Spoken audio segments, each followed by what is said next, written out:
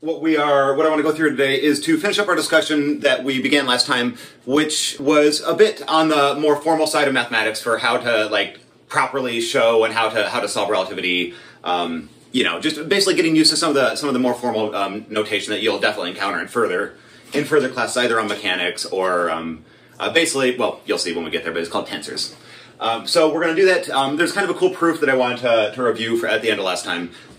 That says momentum there. I don't know if you can see that.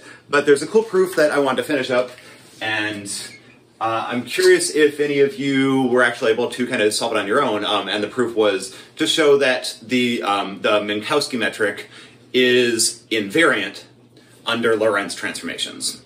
So I'll have a little bit more to say about that in a moment. And then we're getting on to relativistic dynamics here, which is basically not just transforming velocities, but now looking at energies and mass and momentum. And this is where we get that famous E equals mc squared result. So this is kind of the more, you know, some of the more, I don't want to say, this is basically what leads us to general relativity. I'll say that. So.